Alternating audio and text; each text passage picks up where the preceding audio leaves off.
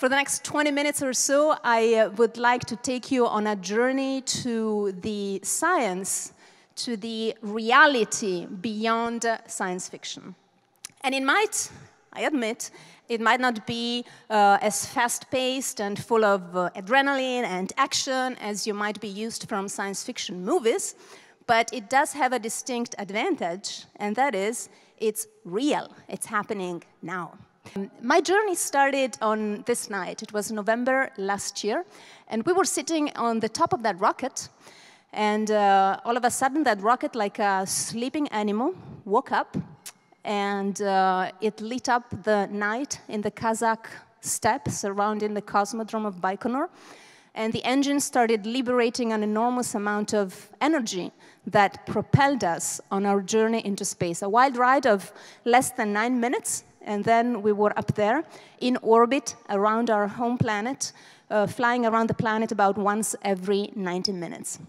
And I said we a few times, and this is we, my crewmates, Anton Shkaplerov and Terry Wirtz.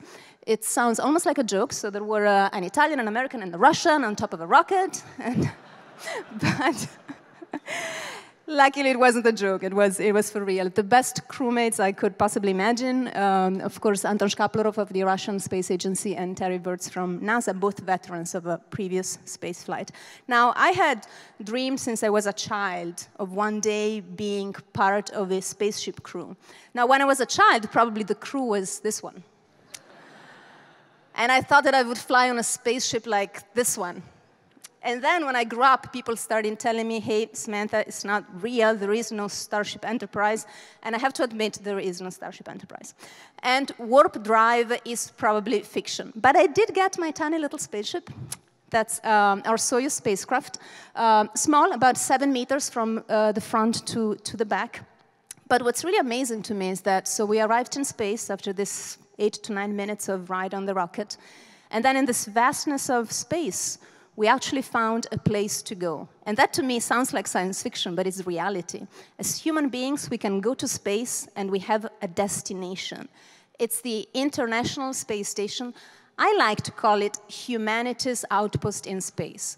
Without any doubt, the most amazing feat of engineering ever performed, ever accomplished by humankind. It took about 8 years, 8 years to, actually 10 years to build it. The effort of 5 space agencies, many countries, big partners, of course, are the United States and Russia, but we at ESA, the European Space Agency, had an important contribution. And so you get up there and you find oxygen, air to breathe, you find clothes, you find food, you find water, you find a lot of work, and then you find friends who open the door for you. So you met the 3 of us at the bottom who flew on the Soyuz, and when we got up there, we were welcomed by other 3 crewmates, 2 Russians and an American.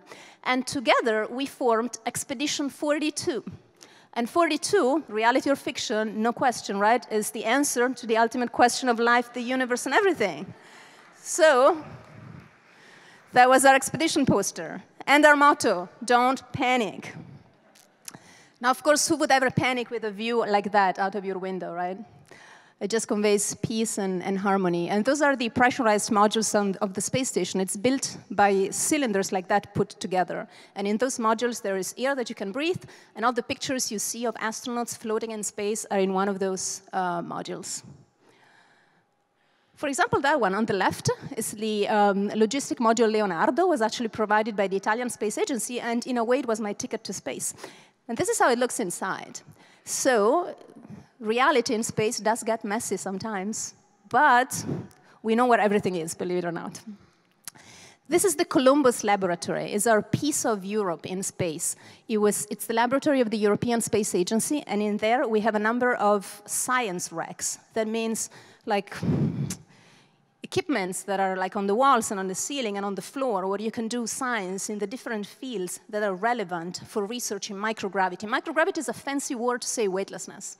And in the reality of space, we like to have the opportunity and the possibility of doing science in this special situation of microgravity where you shut down the effects of gravity.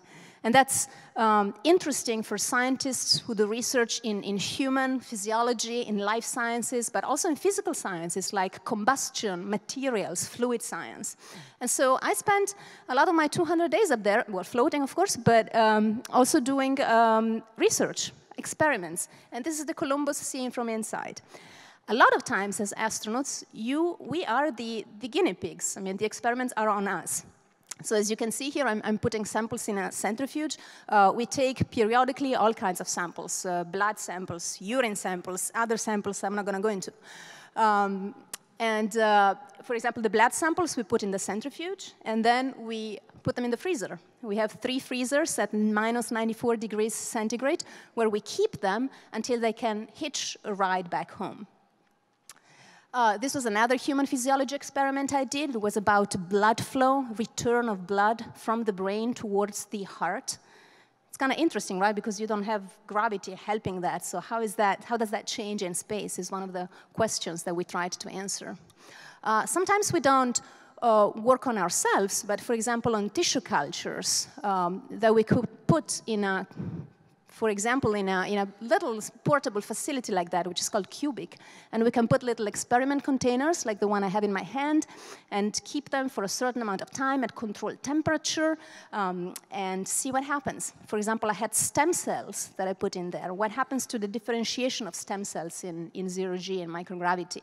What happens to bones? What if I add a special type of nanoparticle to bone tissue? Does that perhaps help in preventing bone resorption, which is what leads to osteoporosis and to bone loss for astronauts in space. A lot of times I've been a mechanic. I mean, the space station is a laboratory, of course. We want to do science, but it's also a very, very complex machine. And so you have to keep it in shape. And so you get your tools out, and you go and fix whatever breaks. Sometimes you even get to build stuff that you can put outside of the space station. Now, from science fiction, it looks easy, right? Going from inside to outside of a space vehicle. In reality, we are very careful about that, because when you're opening the door between, your nice pressurized area inside and the vacuum of space, you really want to be careful. If something goes wrong, it's a bad day. And so we have airlocks. We have this small one, which is in the Japanese laboratory, that we can use to move things from the inside to the outside of the space station, equipment in this case. You install them on the slide table, then you slide it into the airlock, close the door, make a vacuum in the airlock, and then open the door on the other side and slide the table out. And that satellite, that spherical satellite, now is ready to be picked up by the Japanese robotic arm and then be deployed in its orbit. And see, here we were deploying a small Borg ship. Right there. You see it? Sometimes, if our colleagues bug us, we can actually put them outside. In 200 days, it can happen. No, just kidding. There were 3 EVAs during my stay up there, and so my 2 colleagues, Butch and Terry, got to go outside 3 times.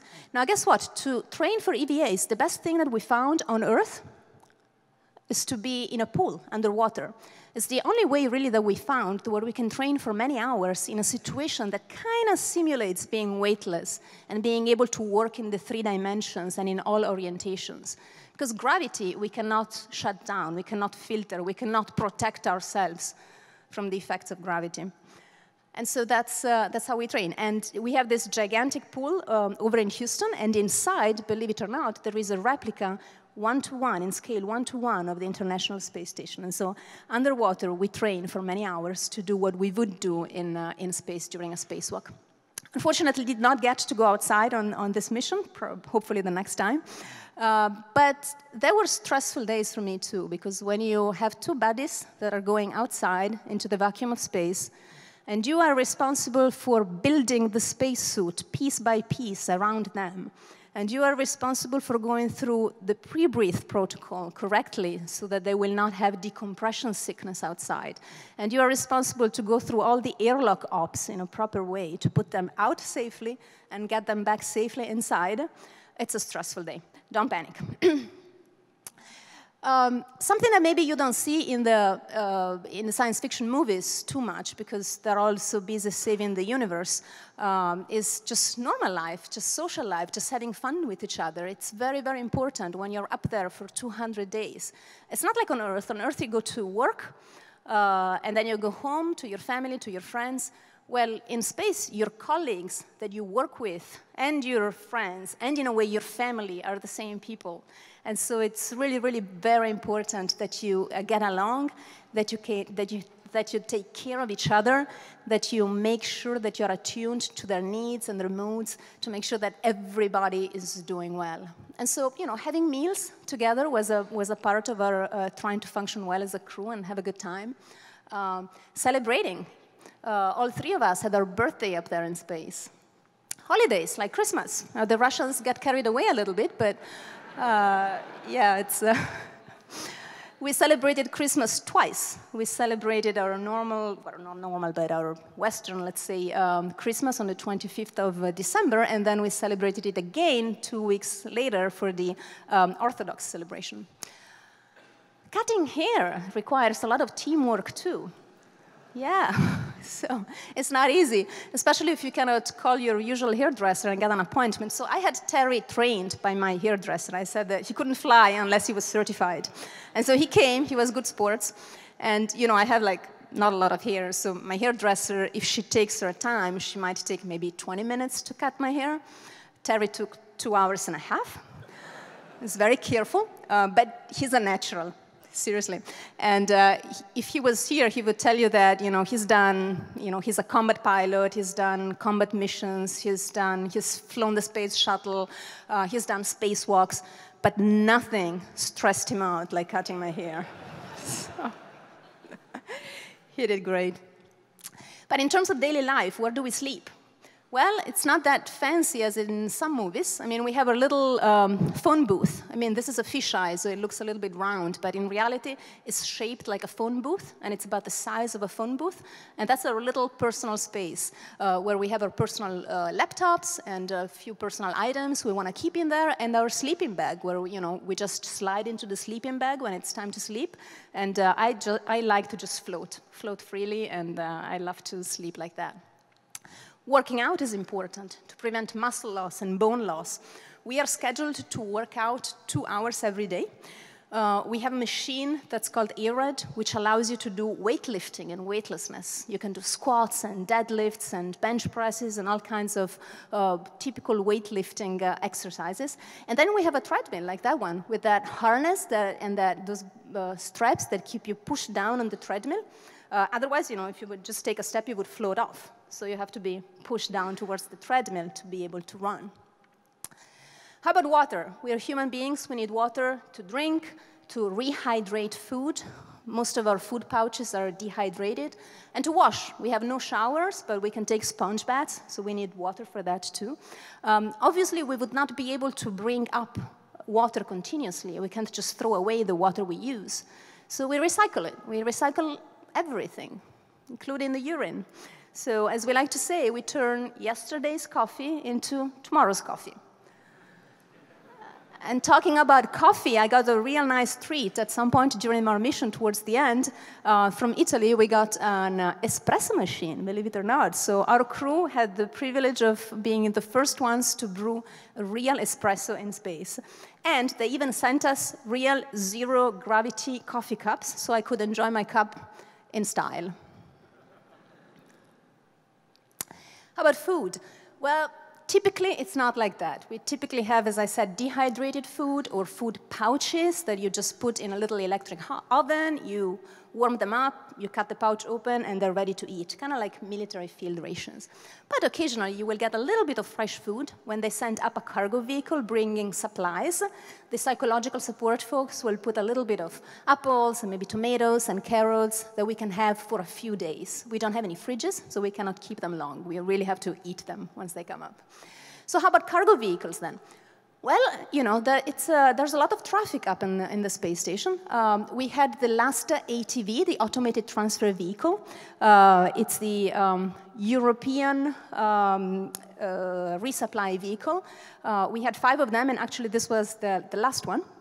And it took about 7 tons of resupplies to the space station.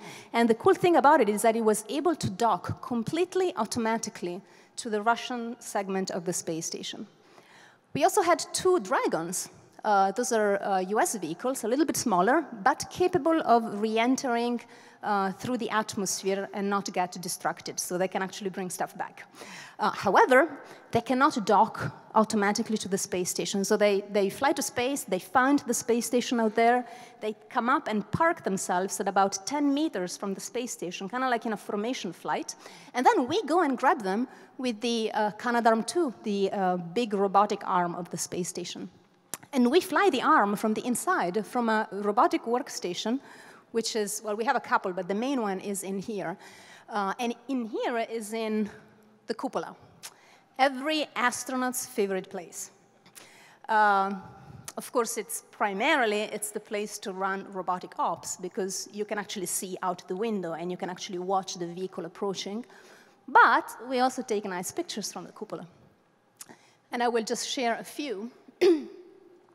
Some of my favorite views are the auroras, of course. I mean, they're just stunning and breathtaking, and they're especially moving when you have an aurora in the distance, but then the sun is going to come up soon, and so there is this blue stripe that announces the rising of the sun.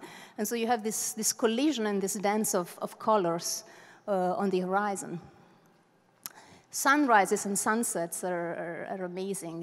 As I said, we go around the Earth about once every 90 minutes, which means that if we were to stay there in the cupola for 24 hours, we would actually see 16 sunrises and 16 sunsets, and they're all different. It's just amazing. And after a sunrise, you can see, you can follow the daylight kind of taking over the darkness over the surface of the Earth. And the separation line between night and day, we call it the Terminator. And so when you're close to the Terminator, it's very special because you have those long, long shadows that are very, very dramatic on the surface of the Earth. And then, of course, you see signs of the presence of human beings on Earth, especially at night, because you see lights, you see cities, you see streets.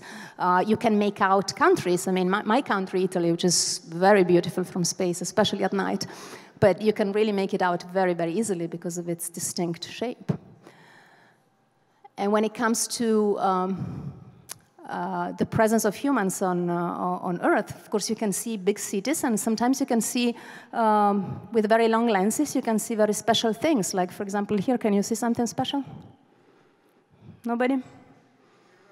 Yeah, there you go, pyramids. And sometimes, of course, you can see signs of alien life, like this alien landing site. They're lithium mines. So no, I did not see any aliens. If they're out there, they're hiding really well. But if they were to come to Earth, they would see an amazing planet that looks like that, or like that, or like that, or a beautiful blue planet. And so I will end by saying that, I really believe that one day in the future, human beings will explore space way far from Earth. And one day they will come back and they will see this and recognize it as their home planet. And it's science fiction today, but I'm sure it will be reality one day. Thank you very much.